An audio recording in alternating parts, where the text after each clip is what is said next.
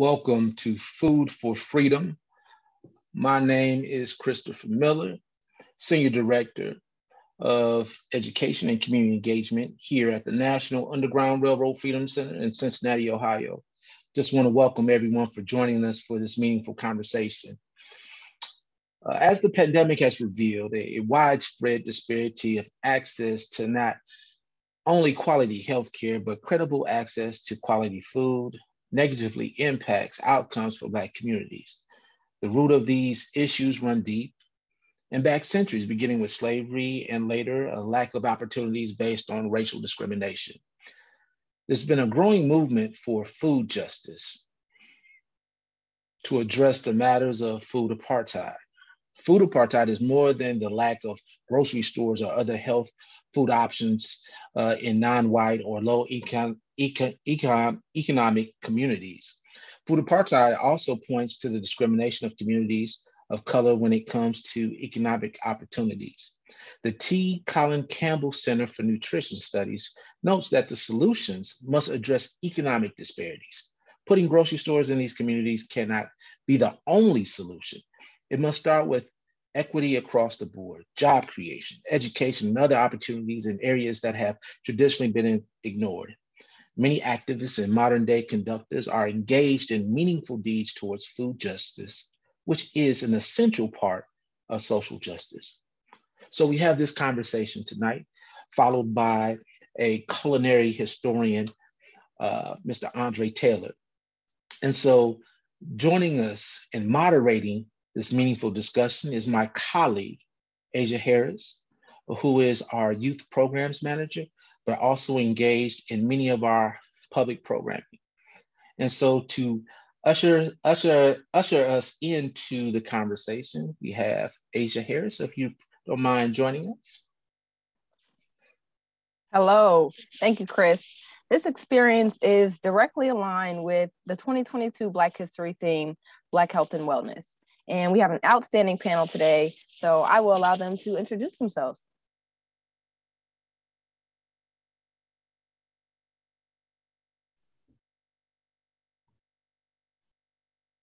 Good evening, everyone. My name is Mona Jenkins. I am a community organizer here in Cincinnati, Ohio, and also the co-founder of Queen Mother's Market Cooperative.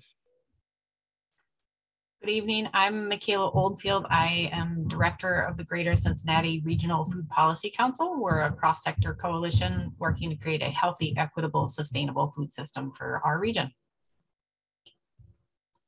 Hi, greetings everybody. My name is Amaha, sellassie. I'm the co-founder and board president for Gem City Market, a food co-op in Dayton, Ohio, and then co-executive director for Co-op Dayton, which is at the co-op incubator where we're building a co-op economy in Dayton. Thank you, everyone, for those introductions. So you all mentioned a few terms that I want to kind of define before we get started. So if you all could tell us, what is a food desert and what is a co-op? I can start by explaining a food desert. Technically, the term is, the qualification is when a neighborhood or a specific area is without easy access to healthy foods.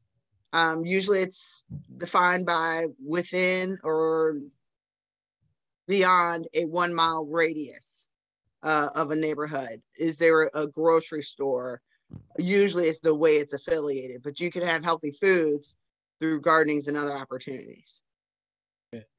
If I could add, were you going to ask food apartheid next, or I was going to? No, please do whatever you would like to share. So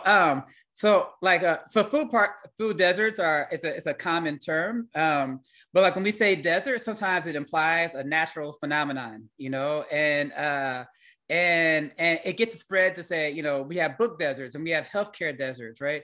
And all these things. And so I like to use the language food apartheid with Chris brought in the beginning, because to me that acknowledges there's a structural mechanism, right? So like not only is there lack of food, but there's been intentional underdevelopment that's been built inside of the structure, you know, oftentimes through redlining. And so when we say food apartheid, we acknowledge the human capacity within it, which to me gives us hope, Because if we know that it was man-made, then we can unmake it, we can reimagine it, right? And that gives us hope. The more that we realize we have the power to transform our lived environment, it gives us more hope that we can put our gifts to the center of the circle. Thank you. Totally agree. It's and I use that term food apartheid as well. It's acknowledging that intentionality through the redlining, the racism, the social and economic disinvestment. It's like you said, man-made and can be undone. Thank you. So speaking of, man-made and things that need to be undone. So Michaela, you're with us as well. How can everyday citizens be aware of policy, and who can they reach out to about food apartheid, food desert, lack of access? Yeah. So there's a lot of different ways that citizens can be involved. I'm going to do a shameless plug. The Food Policy Council is one such avenue. However, we are not the only entity doing sort of food systems, food access work in our region.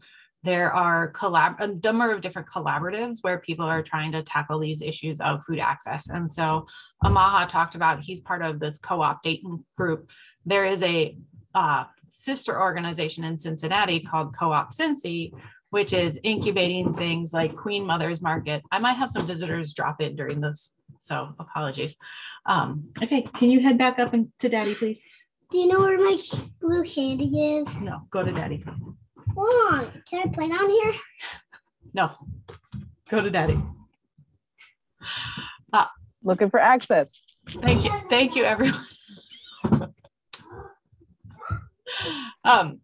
But so Co-op Cincy and Co-op Dayton are both these organizations that are looking at how do you create a sort of different economy and a different type of interactions between customers and the sort of businesses that supply customers' needs by having worker and community owned or companies that are truly actually meeting communities' needs. And instead of extracting wealth, the way much of our current sort of economy works, they're reinvesting wealth back into the workers and the people who benefit from the economy. And so there's those are great ways to sort of get economically involved. And then on the policy side, there's policy that's affecting the food systems at every single level, from city, zoning code, building code, economic development policy, tax brackets or tax benefits, to state and federal.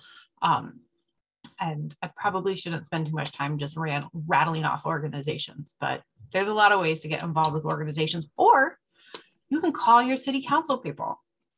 It's actually like they're the most accessible elected officials probably in anybody's world. You should call them. Thank you. Thank you for that information. I think that we can't have too many resources. So, speaking of, markets and things like that, Mona, could you tell us a little bit about the pop-up that you've created, and did that help lead you to Queen Mother's Market? Sure. Actually, it was Queen Mother's Market that came about first. About 5 years ago, the neighborhood I was living in, Walnut Hills, lost our only grocery store.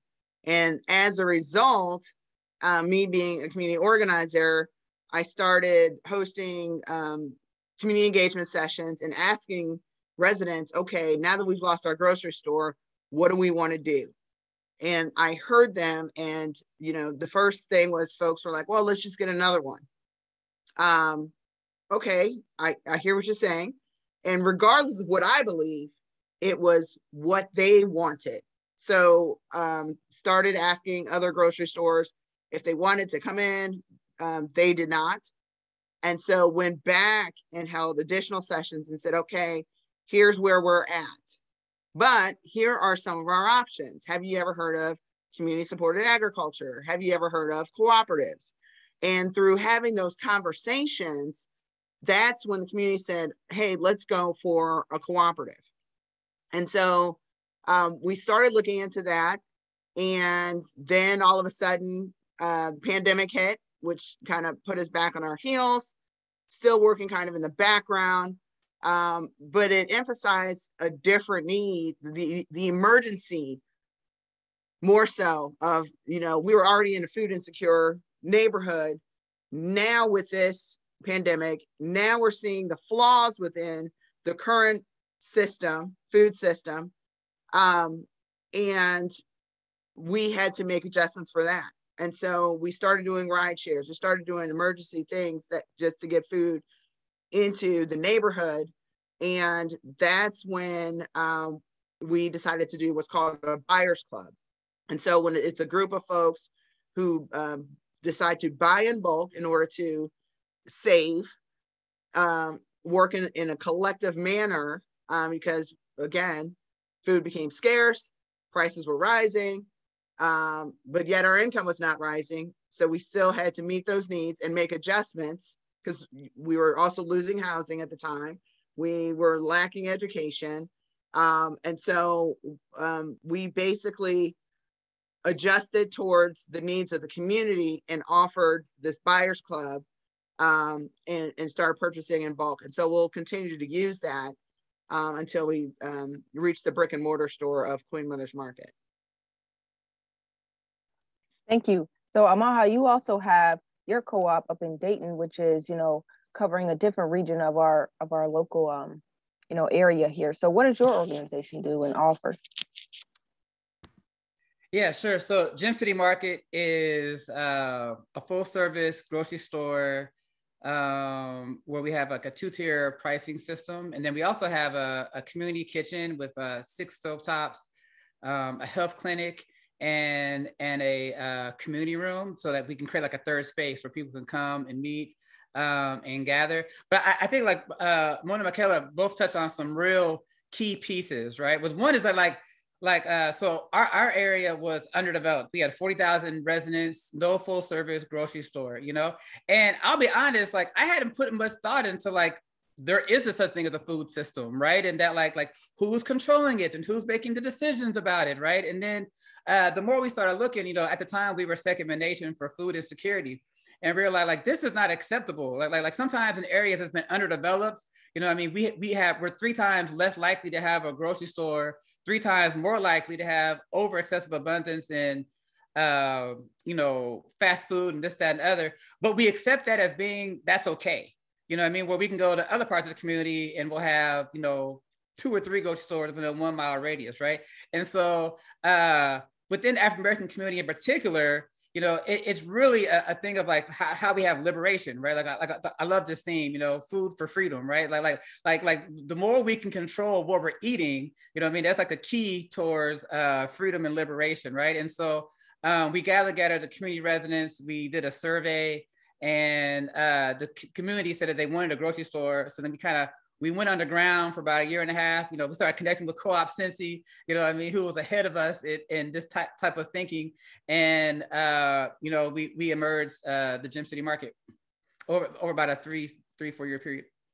Thank you. And you mentioned things in your organization like community kitchens. What resources are available, and, how do they make a difference that these things are offered to the public?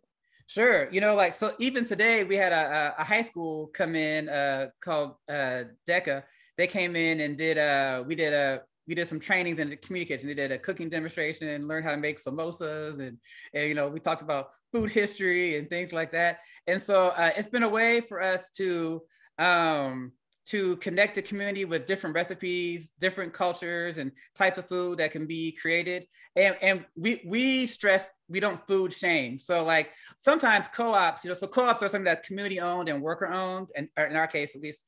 And sometimes, they're seen as just like organic and this, that, and other, but we try to have a mix because we want to meet everybody where they're at and give them the access to different opportunities and different types of food. And then they can choose what they want. So if they want to choose things that might not be the most healthiest, that's fine, as long as you have other options available. And then we try to educate the community to show like, oh, this is good for diabetes, this is good for heart cholesterol and things like that. So the education piece. And then our health clinic, they can get basic treatments. Recently we started adding, vaccinations there. And then the community room, we understand that a key part of health is connectivity, right? Because it's a social determinant of the health, right? And so we emphasize how to build deep connections in the community. So people rent out from everything from yoga to,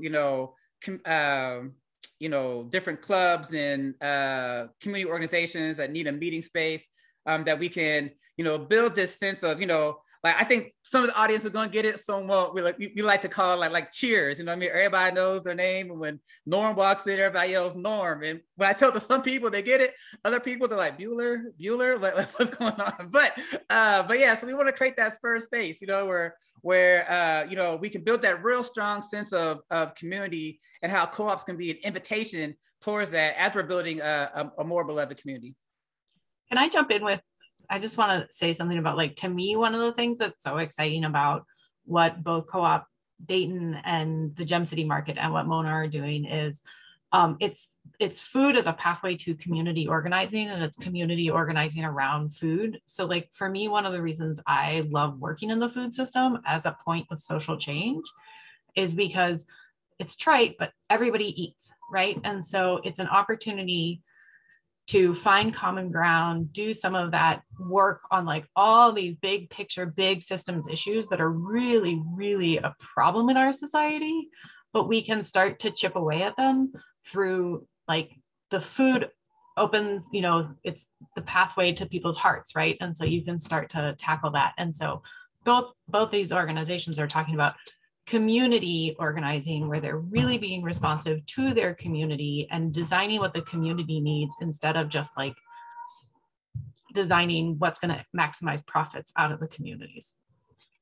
Thank you. So when we speak, go ahead. I just want to say, food is a way that we can connect with each other across cultures, regardless of language. We all need to eat, right? And it's a way for us to not only connect with one another, it's healing. So when we celebrate, when we lose someone, we provide food. When we, you know, are celebrating graduations or new births, we provide food. Food is a pathway of that connectivity. And so we just want to offer that space for folks to gather and heal with other folks around them. And if I could jump in real quick, I'm sorry, Asia.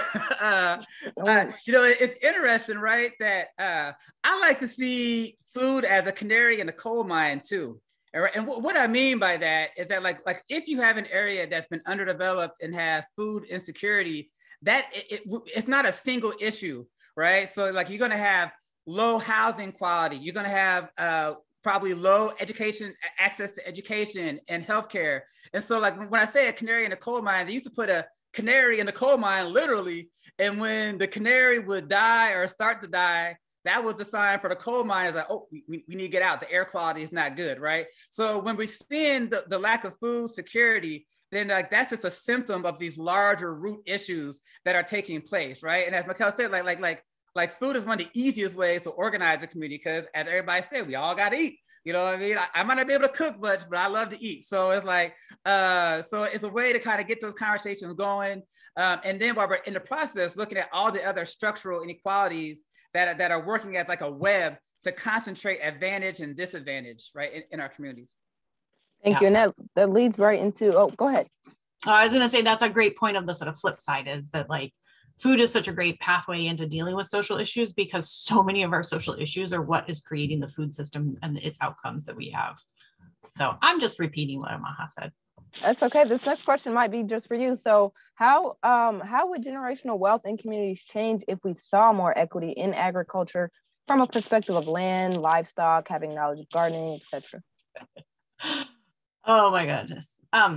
So this is a slightly hard question, right? But so like we just have generations and generations of privilege going to particular kinds of farming and particular kinds of farmers and land ownership. And so much of wealth is rooted in land ownership, right? Whether you owned a house in the 20s or 30s, or were able to be part of the Veterans Administration benefits for veterans, or if you were a farmer who could only get access to lending through the FSA or the Farm Service Agency, and that was controlled by a bunch of white farmers, and so you couldn't get farmland. So like now we have a system where there's a lot of organizations that are trying to buy from Black farmers. They want to support BIPOC farmers. And I know Mona, Amaha, I don't know about you, but I know Mona is looking like, how do we source more culturally appropriate food for Queen Mother's Market and make sure that we're getting what we want and what we need? And the farmers, like, they don't have land, they don't exist, and you don't have access to the lending or the capital to get the land anymore. And honestly, like, a lot of farmers are like losing their land because they don't have access to the capital to maintain affordability of it. And so we really truly have an entire food system that is based on extraction and profit. And that means that, like, the land is seen as like, how do we maximize profit off the land? And how do we maximize profit off of the people? And how do we maximize our production out of the land? And so it's impoverishing for everyone.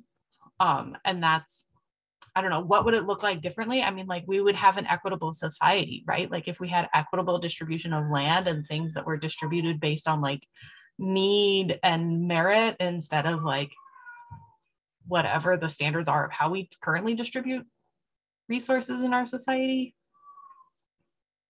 I should stop. Well, that's okay. That's okay. We have plenty more questions. So when we don't have this access, how is the economy in general impacting food access, and how can we combat it? It's kind of similar, but a little different. So I'll take it first, and then I think probably you guys should go too. I mean, I think the sort of people aren't paid enough. So, you know, we've just got incredible inequities in pay around CEOs and the C-suite and shareholders who are passively earning income off businesses, while the workers who do the work are not getting the food price they need to afford to eat or to pay rent on their houses. And then they have absentee landlords who are earning passive income while they can't afford to like pay rent. And then we have all of these systems where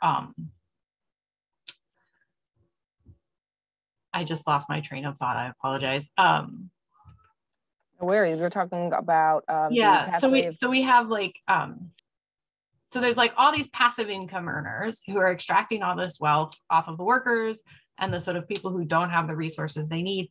And then it's all further subsidized by all these government policies where you can get SNAP. And if you're a worker at one of the national grocery stores or pretty much any major national business, right, you're probably not making enough money to pay your rent and buy your groceries. And so you're getting government assistance. And so your employer is indirectly being subsidized to underpay you so that you can afford to live and keep working for them. And so there's all these, and then you turn around and spend those government subsidies at your employer if you work at a food manufacturer or a food retailer. And so there's all these systems that are set up to sort of just keep that inequity flowing and the wealth flowing back up to the top. So I don't know, Mona or Amaha, one of you guys should add to. Yeah, no, I really appreciate that, especially what you said just now about the subsidizing of the workers, right? Because it's like that's kind of like this how do you create a permanent underclass, right? That keeps resources pulled away, you know. And I think like, so for me, when I'm looking at cooperative economic development, there's like a social and an economic part to it, right? Because like it's really like an invitation into community. And so, you know, economically, it's right, like how are we developing the means of production and for us and by us, right? And so it's democratic, you know, like you know, one person, one vote, and we're building like we identify what are the needs we have in our community, and then we're developing co-ops for that. So like, for example, we have a doula co-op right now. We have a makerspace that opened up this week. We have another little grocery store we're opening up, right? Where Mama Mope's in here. We're working on how to create some more agricultural opportunities, right? And so it's like we identify the needs in the community, and then like how do we build the businesses and the infrastructure that we can flip the dollar, kind of like in Tulsa, right? To build like a solidarity economy that like we're pooling the resources. Like in Dayton, dollars leave Dayton quickly, right? So like, how do we pool it that it stays in the area more as we're identifying our needs and building the economy based upon our needs that we can start rising it up. But then also co-ops are like a social system, right? Because like it's a new way of understanding. And to me, it boils down to this notion of interdependence, right? Like, are we actually independent or interdependent, right? And I think that's a key question, because if we're interdependent, that means that we have a shared future, right? That like that my future is tied to your future, or like, you know, King will call single garment of destiny, or in African philosophy we'll call Ubuntu, you know, I am because you are, right? But like this notion that like we're connected in some kind of way then leads to like, okay, how are we going to cooperate together, right? Like, how are we going to be intentional about the future that we are co-creating, right? So it puts power in our hands to create the communities we want, the economies we want, and the type of relationships that we need, right? If we're going to thrive, you know? And so to me, it's a whole, it's a shift, right? That is actually natural, but we've been taught is unnatural. But I think that the notion of we're independence is the social construct, right? It's the thing that we've made up. One of the great things about cooperatives is it's about building the individual, both physically and mentally, and also building the community as a whole. So, especially within the Mondragon system, you're not coming just to work within a cooperative. You're coming to build, you're coming to learn new skills, you're coming to build on those skills, right? So it's this asset-based approach where we meet you where you are, we learn what skills you have to offer, and how do we use those skills within this model for your growth? How do we develop other skills, right? So you're learning, and you may use these skills within the grocery store, or you may go build your own cooperative that is maybe, like you said, Amaha, those other co-ops that are coming out of that process is because of those skills that we are building from the initial process of that participation, that welcoming participation, that inclusivity of folks. Yes, please come here for the social hub. Come here for, you know, to access your food, but it's beyond, it's not just about food. And that is something that makes a difference between, you know, going to your grocery store or going to something that is driven from the community, is built from the community, and whose mission is to continue to empower the community and influence self-determination and self-sovereignty. You know, can I add something? Yeah. Go ahead. So I do want to add though, so like one of the things that's exciting about this is that it's a sort of economic development model that is not reliant on subsidies or sort of government subsidies or government prop-ups. However, as a person who sort of leads policy advocacy, I do want to note there is also significant need to build off of that into larger policy advocacy and political power around the policies, because we can have all this great success and it is highly possible for the systems to intervene and sort of crush it. And so I would point to, I think a good example that probably most people on this call would be familiar with is, you know, there used to be all these black high streets that were these wonderful, you know, upstanding business districts that were parts of the Black community. And our Department of Transportation built highways through them and destroyed them, and and between that and redlining really crushed a lot of the social infrastructure that existed in the Black community. And like, we need to have sort of like political power and like broader alliances to sort of be prepared for and tackle the sort of bigger systems that are incentivizing things the way they are out of our government. Yeah, I would agree. You know, and it's interesting that what I've witnessed in Dayton is how co-ops actually emerge power in the community. And I'm calling power the ability to transform lived environments, right? And it's by participation, right? Because to me, part of the thing is like, how do we transform residents from recipients into co-strategists, right? That instead of just we're at the winds of whatever is taking place, they're like, no, we're actually determining, we're self-determining the future. We're building our strategy together. Like we call it collective hope, right? Like how are we leveraging our gifts, talents, and resources towards, you know, the vision that we're co-creating together. Like Mona was talking about this self-determination, right? So like in Mona's example, I don't know if it was Kroger's or whatever, but like some supermarket closed, right? So like with like that leaves us at the whim, you know what I mean? Like, oh, they want to pull up shop because of this, that, and the other, and then all of a sudden we're left to pick up the pieces, right? But like with co-ops, it's like no, like we're determining that like this is something that's important for our community. So we want to keep this in the hands of our community. Now we have to shop there, we have to occupy it and take ownership of it, you know. But it's like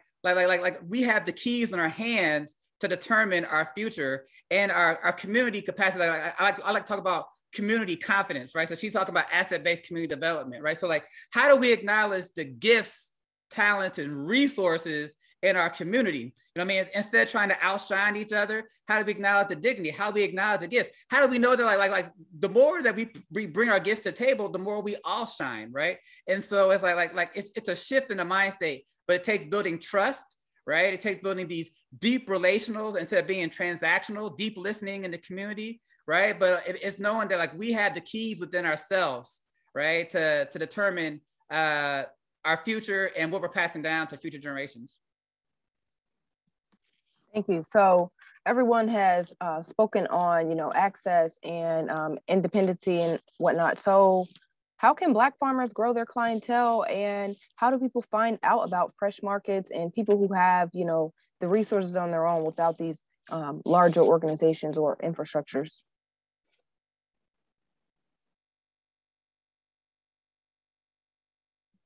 You want to hop on it? Okay, yeah. So I think that goes back to building the collective, right? If you have farmers who are working the fields, we know that farmers are working the fields, and there are other folks who are involved in their own roles as far as how we're providing farmers to basically succeed.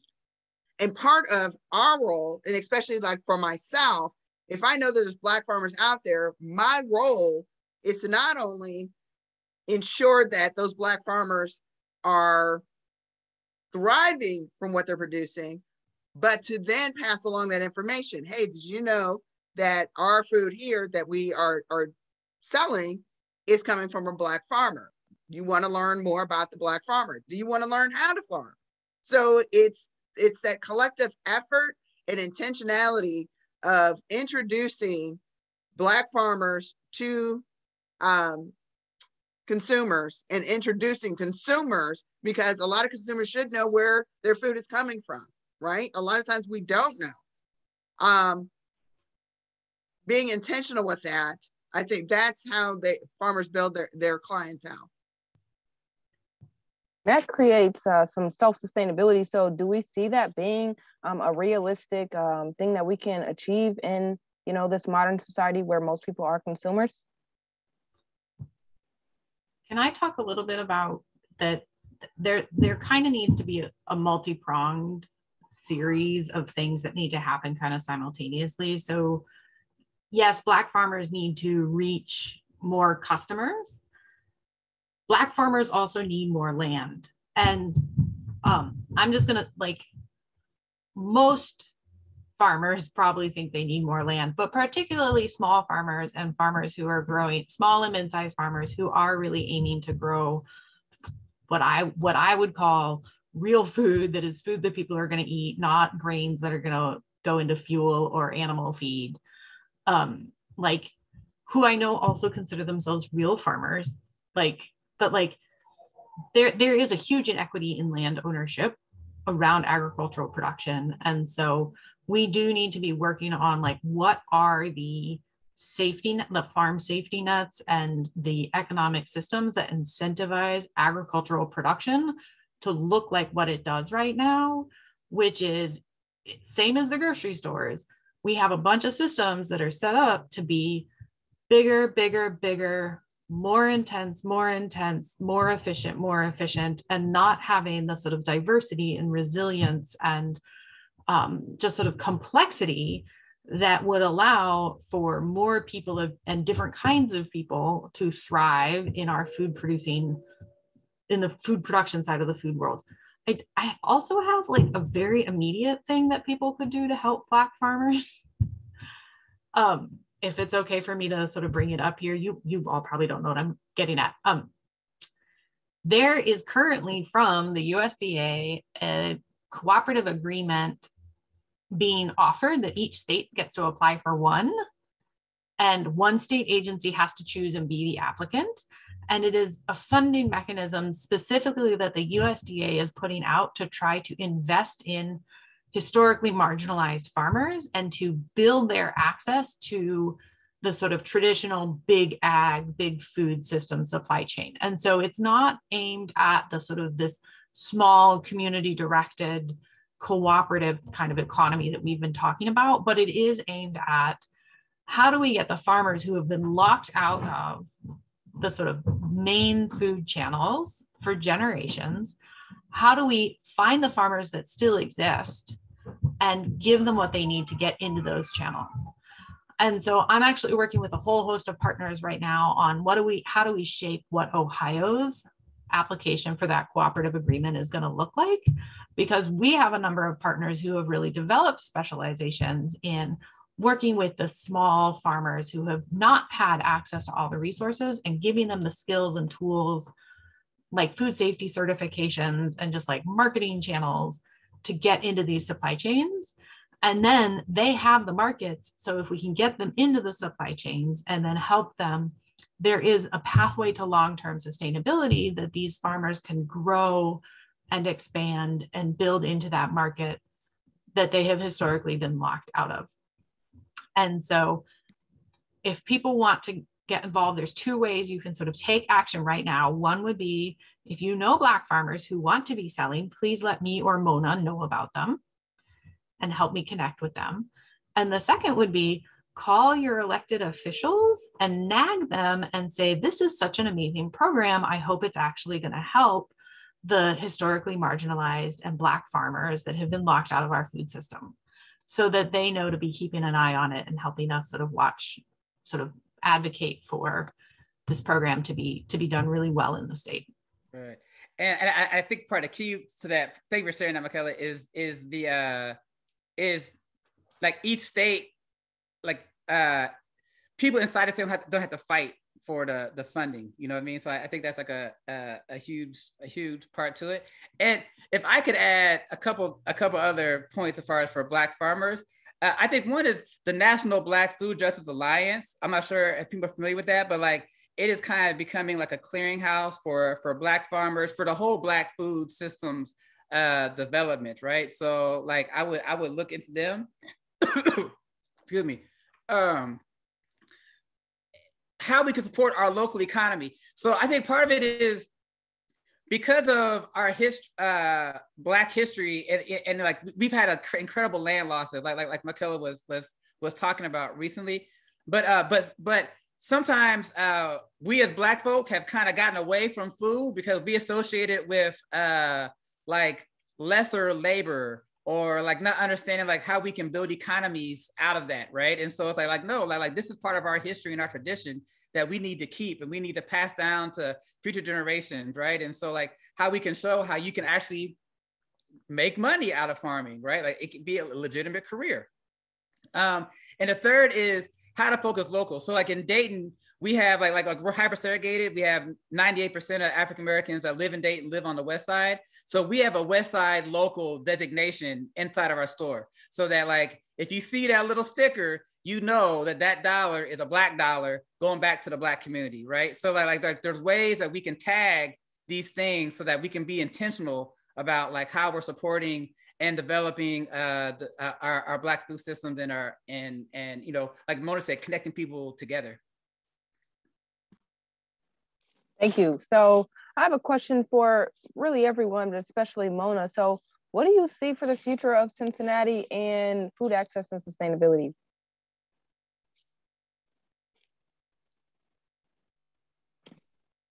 So for one, again, I think we the pandemic highlighted a lot of the breakdowns. So how do we move forward? And with that, we have to be equity centered. And I think in going back to the Black farmers in that historical context of systemic racism, that the historical context of social and economic inequities that have happened, we have to do something bold in order for us to move forward. So right now, there is a lot going on articles have been coming out recently about how Black farmers are getting eviction notices. They're significantly in debt. And although there has been some $4 billion in American Rescue Act funding that was supposed to be provided, there's been pushback against that. So again, the racism is continuing to happen, and we have to find that point where we say, you know what? Damage has been done. We need to do something bold and brave in order to move us forward and to be sustainable. So we need to address that. We also need to have fair policies. And these fair policies have to honor the land. So we need to think about our environment. We need to honor labor and protect our workers, pay them fair wages so they can participate in our economy. And we have to honor our cultures. So often our cultures within these systems have been denied, that we have to bring that forward. So in order for us to be sustainable, we have to have all of these parts into consideration, being equity centered, being community centered. We originated out of operating in collectives. Then we shifted, started going towards more individualism. This pandemic has shifted us back into thinking more in a collective manner, and we're finding that it's working. We're thinking more local, more regional, right?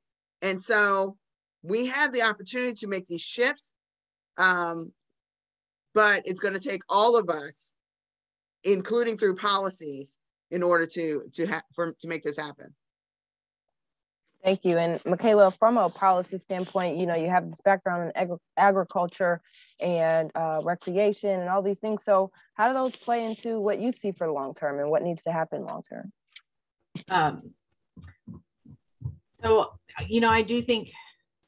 I think we do need to be thinking about how to build collective discourse and dialogue and having conversations about, these truths that, they're facts.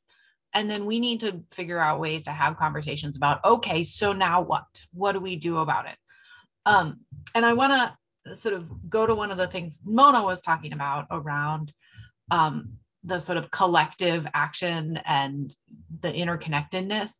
It sort of reminds me that I think back about how when you do, if you've done the sort of groundwater training or these sort of racial equity trainings, how they talk about racism and race is this cultural construct is one of the original divide and conquer strategies. Or it was a divide and conquer strategy, and we still have that, right? There's still this divide and conquer strategy. And one of the divide and conquer strategies that I see is the sort of neighborhood against neighborhood of yes, we do, yeah, we need that, but I need to deal with my neighborhood's needs first.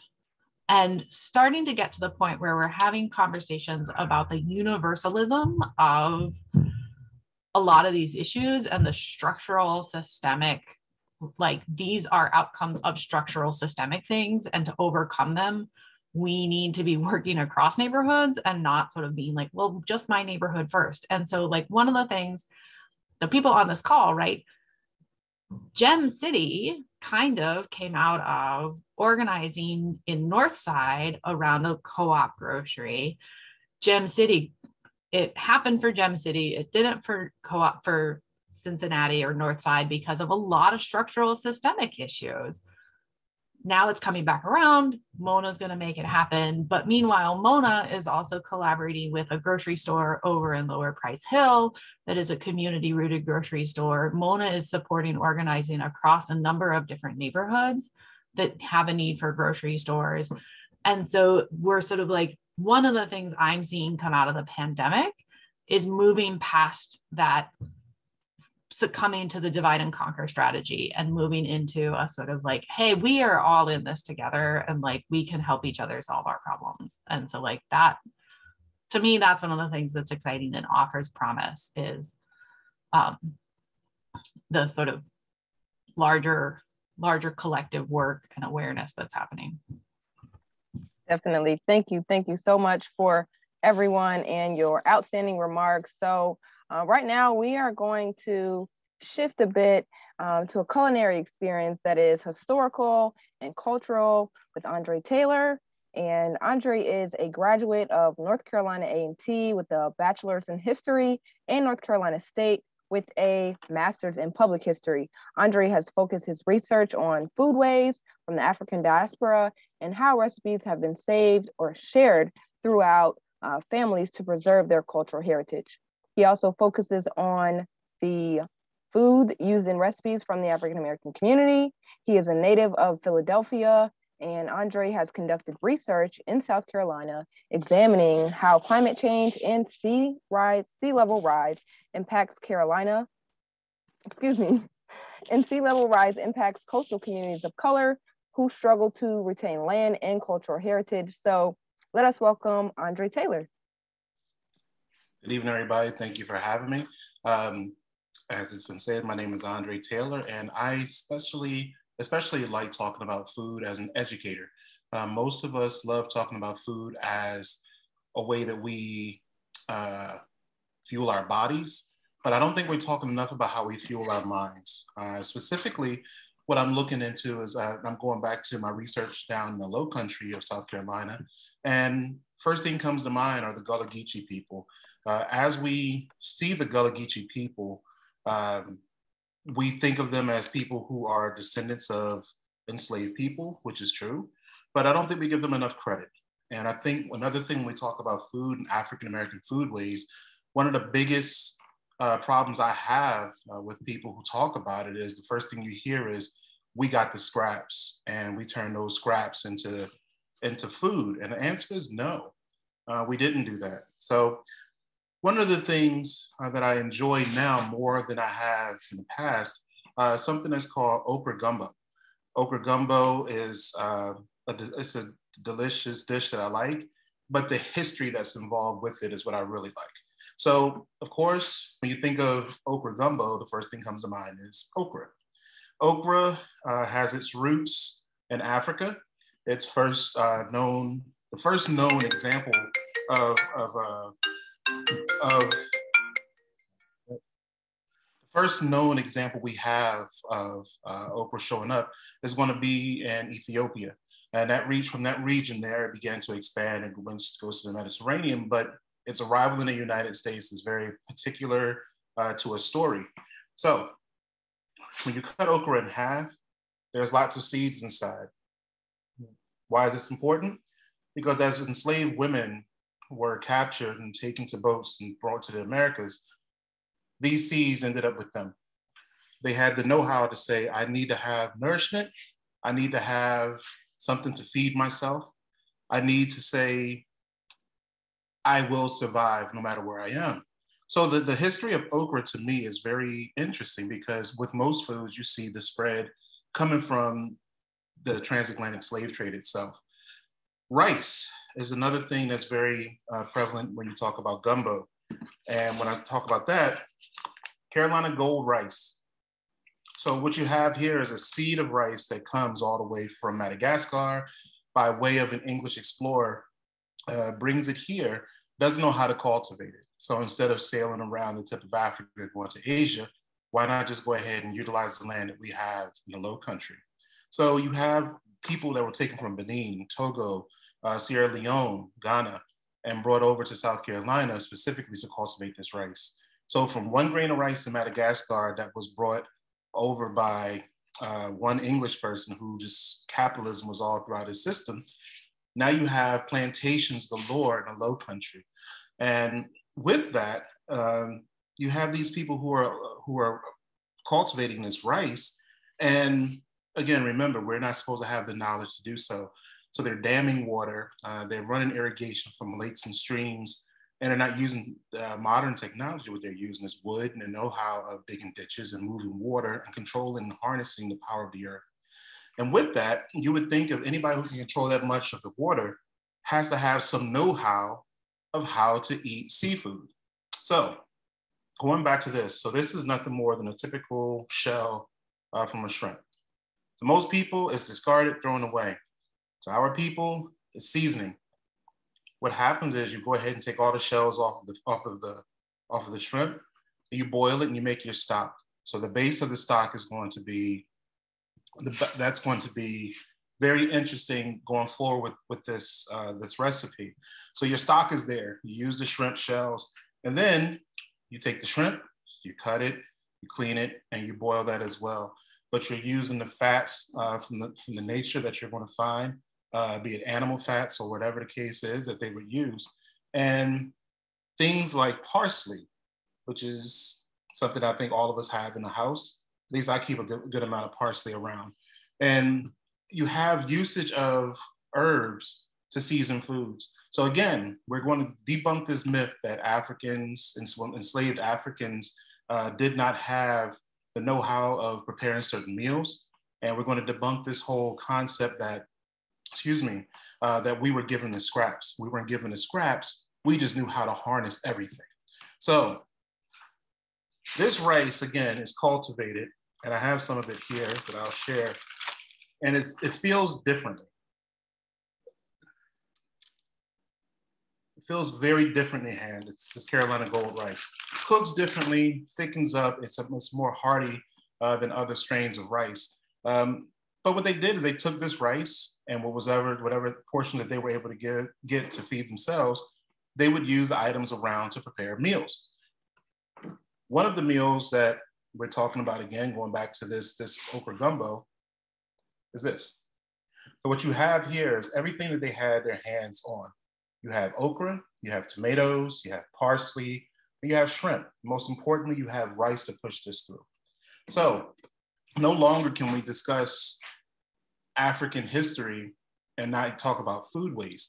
Foodways tell a bigger story than we could ever think. We all know about Soul Food Sundays, but beyond that, the farm is where our history really begins to get going. So for myself, growing up in Philadelphia, you don't really have much access to the land to farm things. It's a concrete jungle. However, my grandfather always kept a garden in the backyard. That would be okra, there would be tomatoes, there'd be other types of herbs and spices that he would grow in his backyard. Perfect, awesome. So fast forward now, I have twin girls and they're 6 years old. The biggest thing for me is to keep them in the kitchen with me so that they're learning the history of food, not just how to prepare the food. The two are synonymous because once we're talking about food, what we're doing is we're sharing our oral histories. As an oral historian at the College of William and Mary, and I'm going to use this concept in my PhD work beginning this fall, where we're going to examine the oral histories that exist at African-American foodways. One of the things now that we're doing here in my home is operating raised beds in the backyard. This way, the portions of history that I think are negated when it comes to African-American experience are taught. My girls are learning how to till soil. They're learning how to plant based on season, and they're going to learn how to harvest, can, and prepare from that. But the most important part of it all is when you have these elements are the histories that are involved.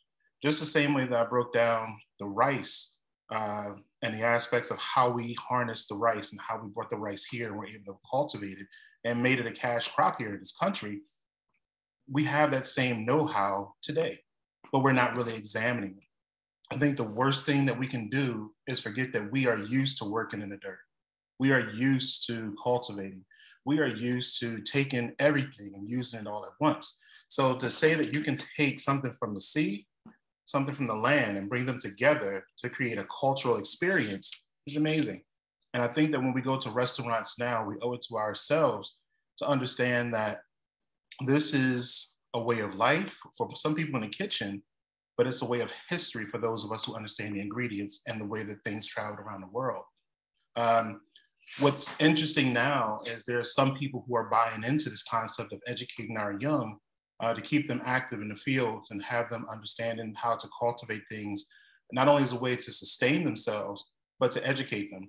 Sankofa Farms in Durham, North Carolina is operated by Kamal Bell, and he works with a lot of inner city youth to teach them these exact elements. They're cultivating foods that initially were brought with us from Africa here, or things that were already being cultivated over there. So they're getting a history lesson through farm work. And I think that that's very important as we go forward. That's very important as we go forward with talking about our food history. So the Gullah Geechee community gave us a language, they gave us recipes, they gave us an idea for how to move forward. And I think that that's something that we are missing out on by not partaking in historical and cultural events that happen in different places. We go and we travel and we want to look at things that are fun to do, but we're missing out on the elements that are there. The lived experience continues today. There are several people in the Low Country who consistently are farming, preparing foods, and educating through their foodways. So don't ever just consider that we're just eating to feed ourselves. You should eat to not only feed yourself, but also to feed your spirit and your brains. Foodways offer this to us. They're here. We just need to utilize them more. This discussion prior to my conversation tonight was very much so needed to be heard because I think we do need to know that we have to return back to our roots when it comes to understanding how foodways impact our lives directly, not just physically, but again, mentally. And I'm most proud of the fact that we have talked about these items. So hopefully everyone can take this knowledge with them tonight, move it forward, because it's critically important that we preserve our cultural heritage through our foodways. And we can't just use the excuses of there's no supermarket nearby. We can't do this, we can't do that. Too many people have suffered for us to have the ability to be educated enough to bring our roots back to life today.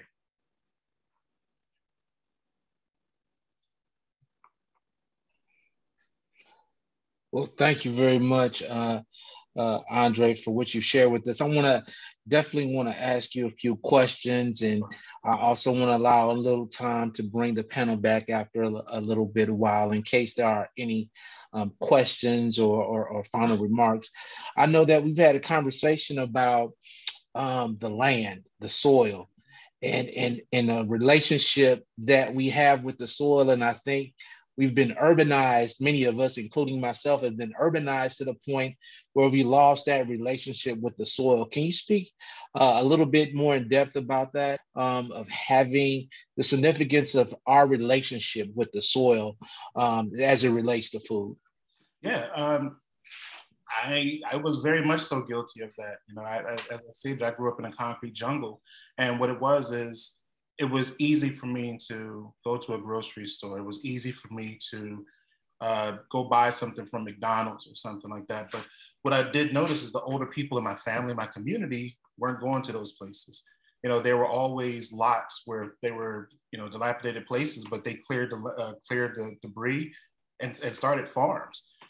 And because of that, I was always pondering what's going on. But once I started my research in graduate school is when I really found out that I myself was ruining my cultural heritage. If I'm not passing this on, as our older generations travel on to the other side, we're missing out on these opportunities to educate our children. So for me, it was very important to make sure that my kids were with me every time I went on a trip. You know, and it wasn't just that we went to Hilton Head or anything. We never went there. We always stayed in or close to St. Helena Island, South Carolina. And that was purposely done so that my kids could see the lived experience. You know, we got a chance to see people who were able to cultivate rice, you know, people who were cultivating okra, people who were growing onions and spices And it was a community event where they would bring whatever they had, and going back to bartering, and they would bring it to a central location. And the only thing that came from was this magnificent meal. So now we're seeing this work, and my kids said, well, can we do it? Yes, we can. And so I was nudged at the time by 3-year-olds who wanted to know what it was like to put their hands in the dirt, not just to play, but to cultivate. Excellent. And one of the things I definitely want to share is a part of this history. And I believe we had previous discussion, I believe it's called Frog. Oh, you're talking about Frogmore stew. Frogmore stew, yes. Can you enlighten everyone about Froghorn, about the stew, and what we call it now, and the historical significance? So the Frogmore stew comes out of the Frogmore plantation in South Carolina. And it's something that most of us have had when we've gone to restaurants in the Low Country or Georgia or anywhere that has a seafood menu. And you'll see corn, you'll see sausage, you'll see shrimp and potatoes. And most people call it a Low Country boil, when indeed it's Frogmore stew. And it's easier to call it Low Country boil because you can't say, hey, do you want to try some plantation food? I mean, I don't think that would go over well with anybody. So by changing the name of it, what you do is you open up the doors for marketing something to attract more people to your community. And when you do that, you're pretty much whitewashing the history and the cultural heritage that existed. So the Frogmore plantation has since been long gone for some time, but the people are still there, and the Frogmore community still exists in South Carolina. So when you drive in, you still see people cultivating rice. You still see people going to the shrimp boats, and you're seeing what people did hundreds of years ago to feed themselves, not to make a mockery or anything, but now it's being taken advantage of and utilized as a way to market the South in a more light way while dismissing the dark history. Dismissing the dark history does nothing more than leave a lot of people uneducated. Uneducated people make stupid mistakes and become politicians. Understood. And so, is there, in your work, what is your overall purpose for our communities that you look at, that you want to, I guess, what is a lasting message that you want to send as you look at, the history and the legacy of our foodways? The biggest thing I can tell people to do is press record. Too many of our older groups, our more senior members of our community are passing on, and with them, they're taking history. They're taking ways of cultivation. They're taking ways of storytelling. And my work, what I'm doing now, and it's a project that's called Black Folk and Their Food, addressing traumatic memory through foodways in African-American communities. And what I want to do is interview as many African-Americans as I can to bring their stories to life, but also to capture these recipes that otherwise will go vacant and at the table because they're going to take them with them. My grandfather himself, when he died, he took the biscuit recipe. And we'll never be able to replicate that again because he never let anyone in the kitchen when it happened. My overall goal now is to make sure that I have a repository that's in place to continue teaching the lessons of our community. Even though people are going to go on, we still need their stories to exist. And I want to have the repository that's going to lend itself to that mission. Well, I definitely want to thank you for your efforts. You made me hungry with that wonderful okra gumbo that you had prepared. And so definitely, and at this time, we have about another approximately about 5 to 7 more minutes left. I would like to bring the rest of the panel back on, if you don't mind, and please stay on as well, Dre, as everyone that is still here to come back on. I was looking to see if there was any questions in the chat. I will ask everyone, there's a lot of information that has been shared on the chat, whether there were links to information. we covered a lot, in our conversation, having an understanding what food justice is, having an understanding what food apartheid is as well. And I just want to give the panel as well any a call to action or that has not been said, or something you want to double down on at this standpoint that you would like the public to be more aware of, to take action. And Amaha, I can start with you, if you don't mind, sir.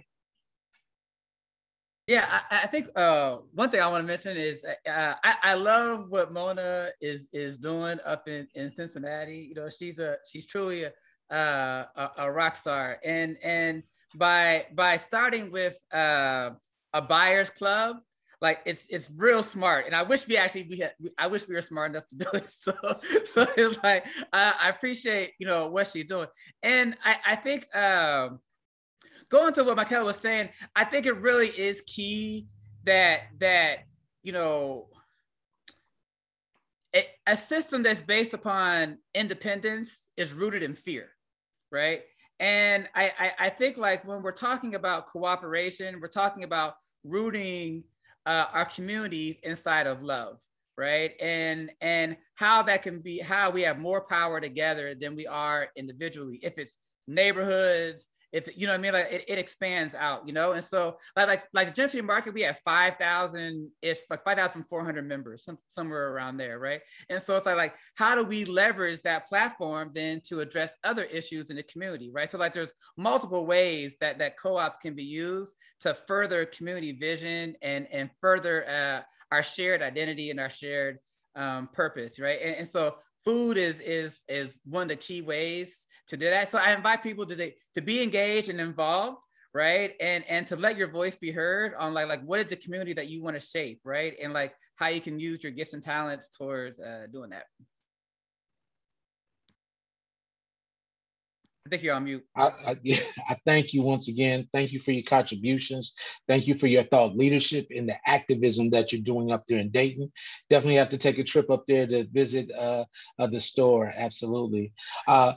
Michaela, any last closing remarks you would like to share? No, I think I already managed to slip in my call to action. But I would say that Amaha and some others shared some really good books in the chat, which I haven't actually gotten to read any of them yet, but I've read the reviews of them, and like people should go read these books. There's a lot of great scholarship out there that people could be learning more. Absolutely. I believe one of the books I mentioned Dr. Jessica Harris, who we had on a discussion last year for Black History Month, along with the Senator John Heights Museum, with the leadership of Samuel Black, who has also joined the webinar. I believe he's been sharing some information as well. And Sam does an outstanding work there in Pittsburgh, as well as his scholarship in foodways. So I definitely want to give a plug and shout out to him and joining us here today. And Queen's Mother's Kitchen has been a wonderful partner in this endeavor. I will say that we will continue to do some work, but I definitely want to give you the opportunity to share some closing remarks. Sure. I think taking some of the suggestions in the chat as far as those books and creating community and collectively reading them and discussing and reflecting on where you are right now. Where is your community and where would you like it to go? Don't ever underestimate your own skills in making things happen. I never consider myself an activist. I am an engaged community member. That is all. I saw a problem and I said, you know what? I don't like this and I'm going to do something about it. And started talking to the other folks and said, how are you feeling about this? And when they, shared the similar thoughts, it was a snowballing effect. And that's all it really takes. And so if you're seeing injustice, whether it be in food, whether it be in something else that's happening within your community, don't be scared to start asking questions, to start conversations, and collectively moving forward on through love, and yeah, making it happen. Well, thank you once again. I want to thank all of you. I want to thank Andre Taylor all the way from North Carolina as well for sharing this experience with us. I will say in my final remarks that the National Underground Railroad Freedom Center understand that food justice is an essential part of the social justice movement.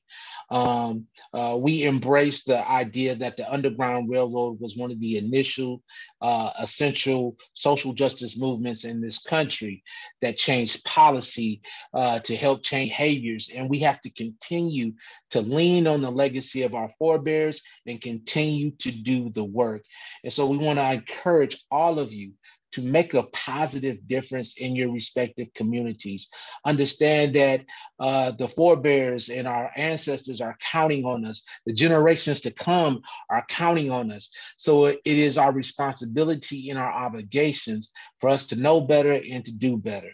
And so with that being said, keep in mind, I'm looking forward to working with everyone that's on this panel here with the organization. We actually have a freedom food initiative that we are working on. And so I'm to be re-engaged with everyone on this panel in regards to that initiative so that we can start to close the gap as it relates to food and our health. Once again, I want to thank all of you for joining us here today. This has been recorded. It will be warehoused on our video library. And someone asked about the notes. We will also try to make sure those notes are available as well.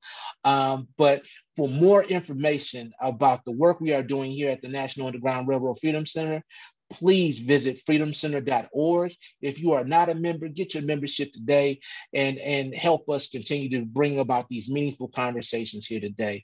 Thank all of you for joining us. Have a good night.